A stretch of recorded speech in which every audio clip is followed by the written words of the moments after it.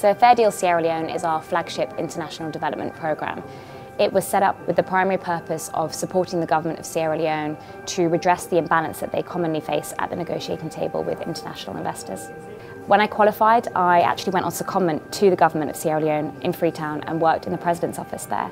It was also when the Ebola crisis broke out. But that did also show me the very important role that lawyers could play in humanitarian crises. So in order to tackle that challenge, we partnered with two of our clients, with Standard Chartered Bank and with Prudential. And what we did with them was produce an investor's guide to the country. So that has really helped us to develop a relationship with the government as a trusted advisor, which is really, really exciting as lawyers. Working at being a great commercial lawyer, focusing on being as practical as you can in the way that you advise your clients is something that Fair Deal Sierra Leone has really helped me with. And I would advise students when they're starting off on their training contracts to seek out those kinds of pro bono opportunities that give them that chance to develop a set of skills and competencies that otherwise you might not get a chance to, at least till later in your career.